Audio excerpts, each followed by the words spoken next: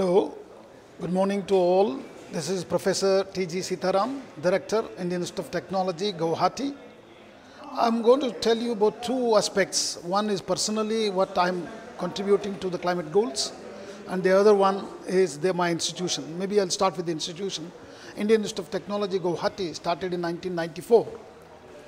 Now is one of the premier institute in the Northeast. Only one IIT in the Northeast, 7 sister states made.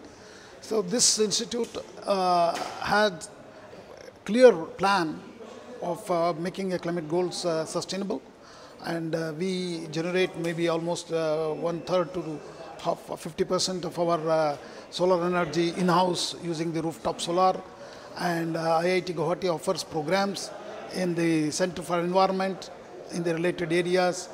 We have also looking at newer programs. In the last 2.5 years, IIT Guwahati has done tremendously well.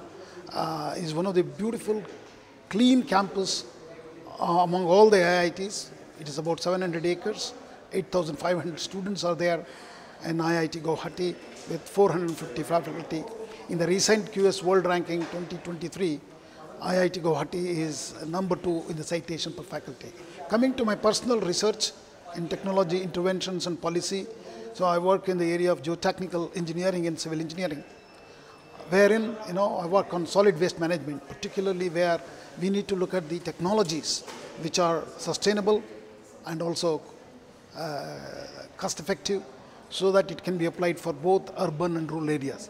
Today I'm going to talk about the same aspects on sustainable municipal solid waste treatment technologies and how this can be implemented to achieve the climate goals. So this is very, very important.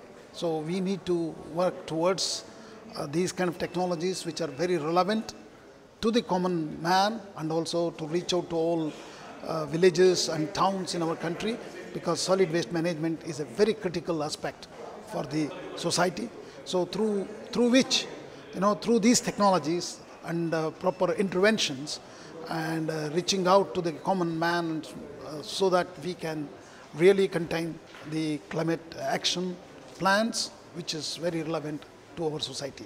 So I congratulate the organizers for organizing this event. We also welcome them to IIT Guwahati to continue their interaction with our faculty and students. So thank you, namaskar, Jai Hind.